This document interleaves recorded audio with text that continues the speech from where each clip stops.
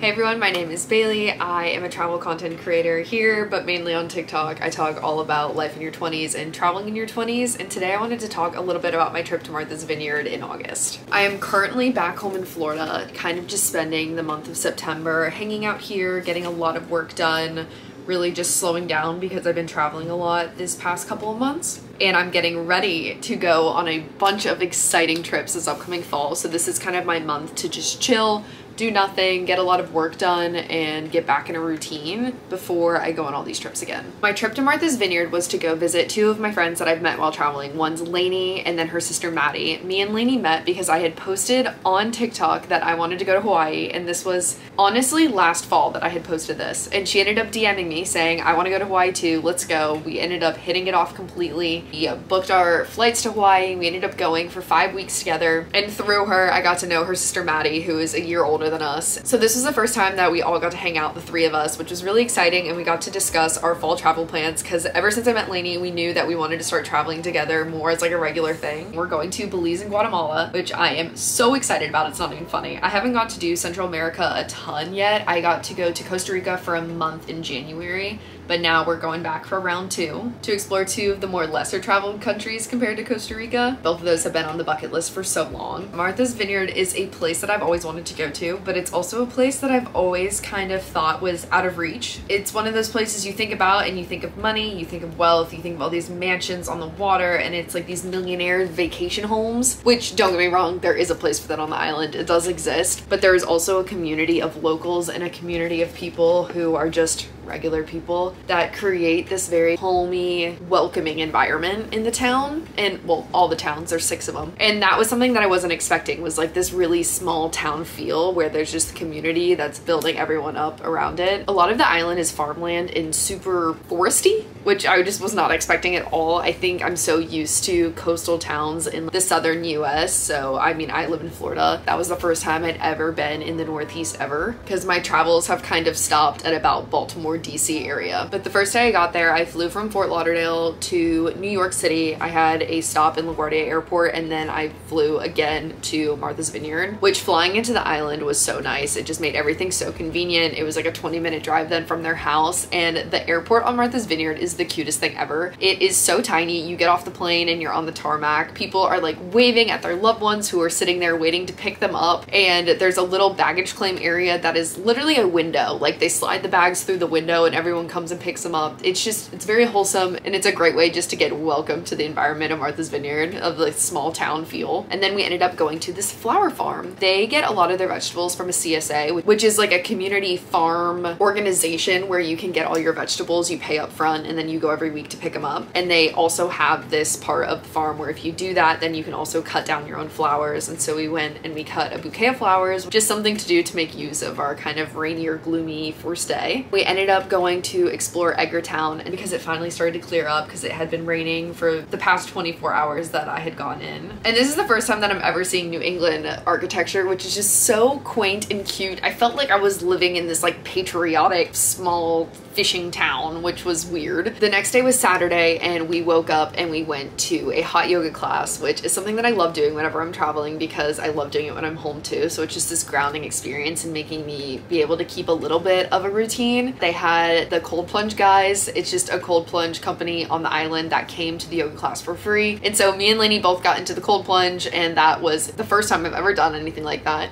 And we ended up staying in there for like 3 minutes. It was one of those situations where I felt so like energized, and I had so much like dopamine that I was so excited, but then I feel like I could have also stayed in there so much longer. And after, you just feel so good about yourself. You just need someone to force you to like get into the tub, because that's the hardest part. Thinking about it when I'm at home, like I would never just jump into like a super cold bath by myself. I need like people to amp me up. But that was really fun. And then we went home and we made a pasta salad picnic to take to the beach with Laney, Maddie, and one of their friends, Elise. And I love traveling with, especially with other people who already have like these communities communities and these foundations in their town because you get to meet all their friends and just meeting all these new people. And that has now become one of my favorite parts of traveling. Because I know when I first started traveling, I was so scared about meeting new people because it's very intimidating. My first trip was completely solo. I was backpacking around Europe for 4 months and I was just terrified that I was never gonna meet anyone. But then you start to realize that the travel community is just full of like-minded people who have similar values to you and they want to be your friend and get to experience these new places with you, because that's really what made all the places so worth it. Everywhere I went, yes, it was so beautiful. The scenery was amazing. I was in new countries speaking new languages, but it was the people that caused a lot of my greatest memories and just experiencing new things with them. And so now when I go on trips, it's just meeting these travel people and just being open to these new experiences. And that's always what makes the trip 10 times better for me. Swimming up north is not for the faint of heart. I'm so used to Florida where our water is so warm. It's like almost bath water, especially in this summer. It's been crazy. It's been like 101 degrees if you go really far south. So that was a little bit of a shock. But then we just spent the rest of the night watching the sunset at the beach, going back home and just hanging out really. When I'm traveling, my goal is never to like see all the super crazy tourist things and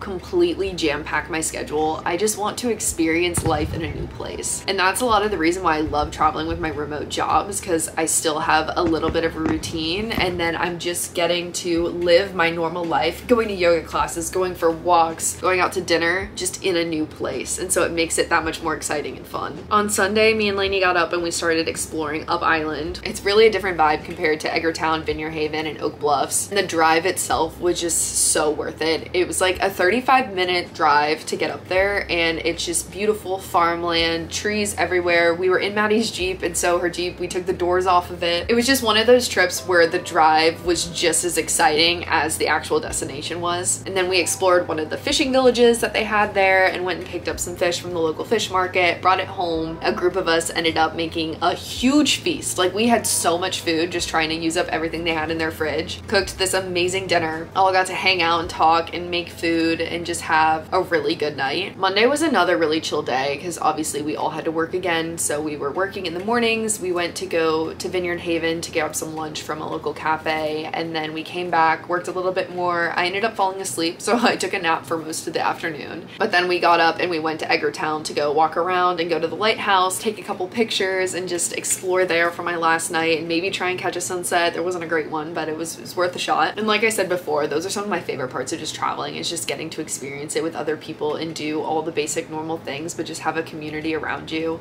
At least I live at home right now, and so I don't have a ton of friends here, and so I have to travel for my friendship. And so it's actually going out of your way to get that quality time with people when you're in your 20s that is so special, because that's when you know the friendships are real. Because when you're younger and you're in high school, middle school, it's so easy to have friendships because you're sitting next to each other in class or you're on the same sports teams, and then you grow up and it becomes a lot harder because you have to go out of your way and make a commitment to these people that you want to be friends and you want to put in effort to be in their lives. And so you start to realize that every friend you have truly has to add something to your life to make that commitment worth it. Tuesday was my last day and we went for a walk in the morning, went back to her house and worked a little bit more, and then eventually Laney drove me back to the airport and I flew out of Martha's Vineyard again back to LaGuardia Airport. Got to pass the Statue of Liberty on my way, which was pretty cool. The first time I've ever seen the Statue of Liberty, because this past year I have flown through New York City like 5 separate times, but I've never actually been to New York City. So I've seen the skyline 5 times this past year, but I need to actually plan a trip and go. It's just, for some reason, New York City's never been calling my name. I'm just not a true big city girl, and I just haven't made it a priority. I'd much rather go someplace in nature or on the coast. So that was it for my Martha's Vineyard trip. They had talked it up to me so much and it lived up to all the hype. I promise you, like, it is so well worth it. It felt like this dream place that you get to experience. And I know I'm in Florida, so summers here are miserable. And so going up there was a little bit of an escape for me from the heat, because it was honestly borderline cold at night. You need like pants and a long sleeve, which for me, that's insane to think about in August. So that is it for this video. Once again, I talk all about life in your 20s and traveling in your 20s. So if any of that interests you, please make sure you subscribe below. Maybe leave a comment about something you want me to talk about in the future, or a different travel topic that you think that I should cover. But I will see you guys in my next video.